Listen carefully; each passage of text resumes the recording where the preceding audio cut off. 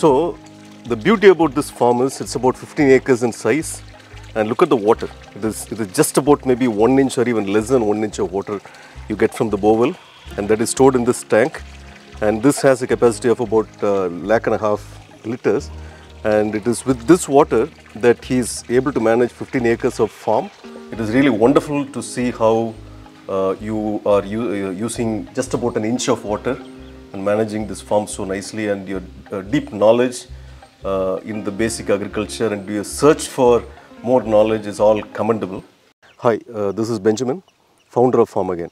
So in the recent past, we have been posting a lot of videos from different farms, different crops, different regions, different weather conditions.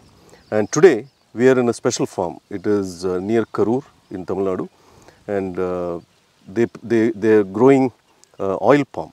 Usually oil palm is grown in countries like Malaysia, and even in India, some parts of Telangana you can see oil palm, but I am seeing this for the first time in Tamil Nadu, and the farmer is Mr. M. Duraraj. Good morning, sir. Good morning, sir. So it is very interesting to see Mr. Duraraj. He has 15 acres of farm, of which around 10 acres is growing a combination of oil palm, guava and coconut. So today let us get into his method of cultivation and how he got into Tron and what benefits he expects. So we will discuss these things in this video. One of the challenges farmers in this region face, or a threat to agriculture itself, you can say, that the average rainfall in this area is supposed to be 500 mm or lesser on an entire year. Therefore, in places like this, you have to be really diligent in how you use water, and only if you are extremely diligent, we can succeed in our agriculture journey. So what is this plant? It looks like some crop here. Yes, sir. This is horse gram, sir. It is for leguminous friend. It is a leguminous friend. It is very helpful for the pressure patient. It is the grain is very helpful for the pressure patients. It contains more nitrogen in the root nodules. If it will not comes harvest, you can plow it, and it will be the fertilizer for the oil palm. So I am planting horse gram, sir. Okay. This also adds humus, tremendous amount of humus to the soil. In fact, the amount of humus that is required to build organic carbon is enormous. It is really not possible by just adding cow dung or any other means of compost into the soil. This is one of the best ways of adding humus to the soil, which in turn will increase its organic carbon. And in addition to that, during its growth phase, it also acts, I mean, now it is very young, but once it grows a little bit, it covers the entire land and acts like a natural mulch, because of which unwanted weeds can also be controlled. So the beauty about this farm is it's about 15 acres in size, and look at the water. It is just about maybe 1 inch or even less than 1 inch of water you get from the borewell, and that is stored in this tank. And this has a capacity of about 1.5 lakh liters, and it is with this water that he is able to manage 15 acres of farm and your cattle. I think you have about 100 sheep and some cows, and even this is a source of water for your home use also. So it's really wonderful, and I would like to really pass this message to the farmers who have surplus water and yet they think their water is not sufficient. And the kind of growth you are able to show on your crops with this limited water is far better than several farmers who have surplus amount of water. So this is really something that needs to be recognized and a lesson for many farmers to learn from. Thank you so much, and this is a lesson to me too. Thank you, sir. Thank you. So in this farm, Mr. Duraraj has installed 6 fertigation tanks. So when I asked him the reason for choosing 6 tanks, according to him, there are 16 elements that a plant requires, of which 3 they get naturally, and the remaining 13 have to be fed through a fertigation system. And he thinks different fertilizers with a different combination of those 13 elements are available in the market, and he will fill them in these tanks.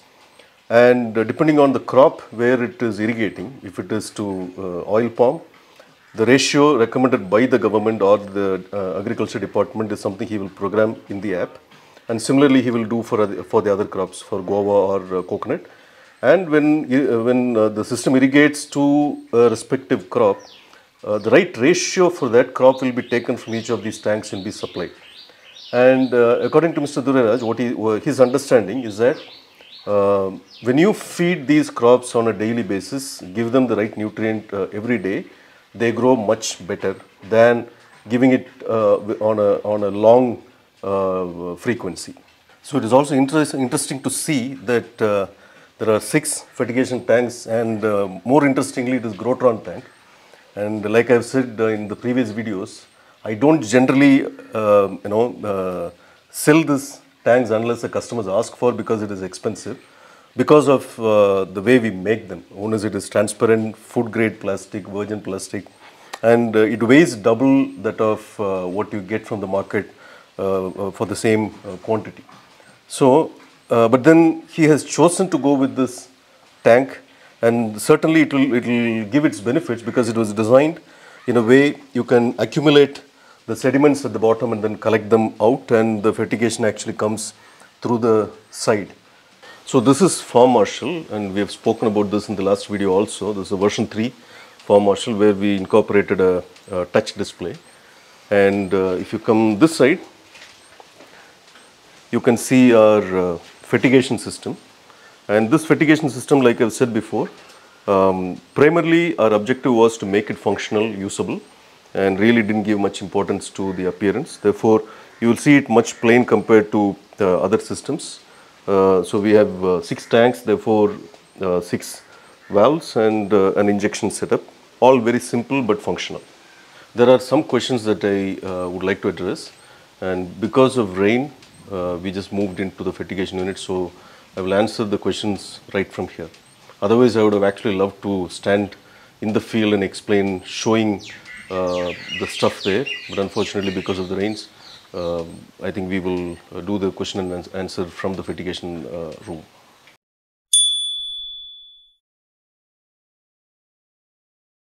So, palm tree can pretty much grow anywhere.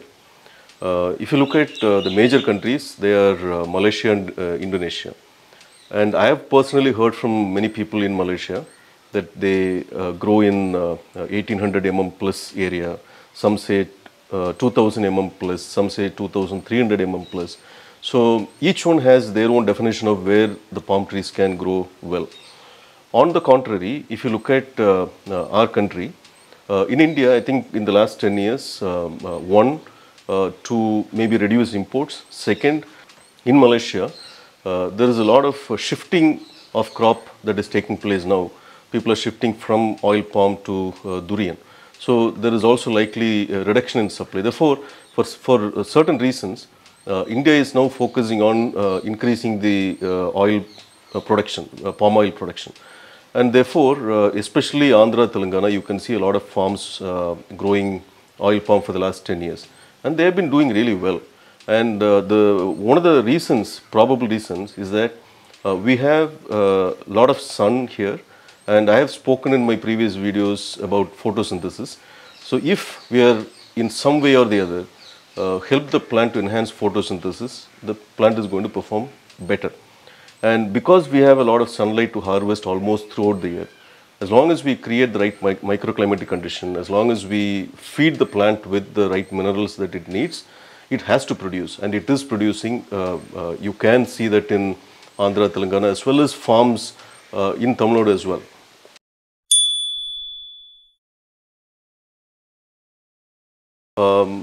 Oil palm, generally they come to harvest, the initial harvest starts in the year 2-3. But then the best productivity starts only by the year 6, 7 and 8. And after 8, it is into its full capacity, full productivity.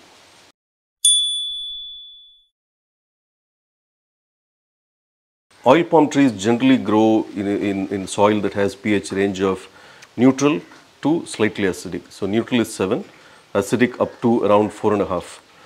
So in this range, it grows quite well. And if the soil is alkaline, let's say 8, 9, 10, you have to think twice before going in for oil palm.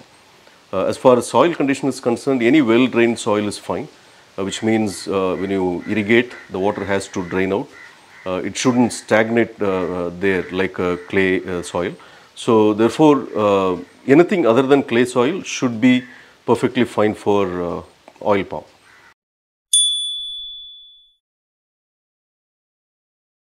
The usual means of propagation is still growing from the seeds. That is the most common method here till date.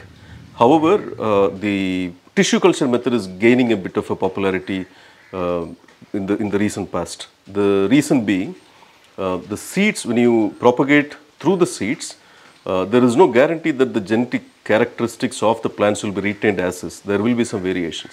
However, if you do it through tissue culture, the genetic characters of the mother plant will be 100% retained. Therefore, there is a preference towards tissue culture of late, and it is gaining popularity.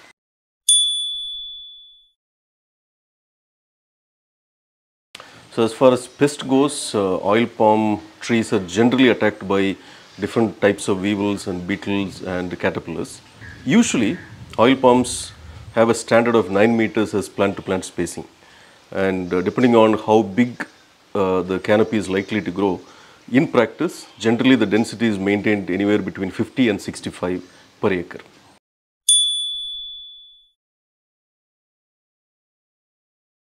So the harvesting is done with a sickle, which is typically half moon shaped, and it is tied to a long stick, and then they cut it standing on the ground.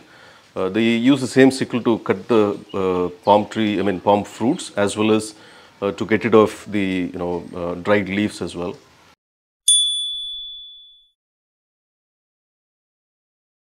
Lifespan of a palm tree, there is really no definite lifespan.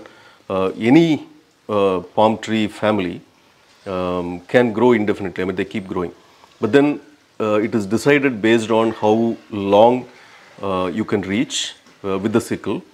Typically, the lifespan or the duration people maintain the palm trees used to be around 25 to 30. And if they can really reach out to the tree, they can grow even a little longer. But generally, it is around 25 to 30 years.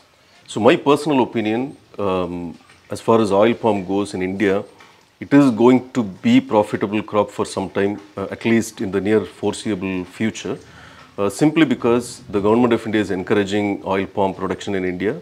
Again, that is because there is a lot of money that goes out of India, a lot of foreign exchange gets out of the country because of this oil palm. Therefore, to contain that, it is likely that a lot of production will start happening in India. And also, if you really look at the food industry, the primary oil they use for frying is palm oil. Therefore, the demand is likely to continue for time to come, and therefore it will remain a real profitable crop is what I think. So we have also done a basic workout on an ROI. So how much will you have to invest, and from when will you start getting production, and how long can you get production, and when you will break even. So we've done some basic mathematics, and we will put them in the description. Please do go through the description after you've watched the video. Sir, thank you so much for your time. It is really wonderful to see how you are using just about an inch of water and managing this farm so nicely, and your deep knowledge in the basic agriculture and your search for more knowledge is all commendable. Okay. And I really wish more farmers follow your footsteps and become successful and entrepreneurial farmers. Thank you so much for your time. Thank you, sir. Thank you. I will.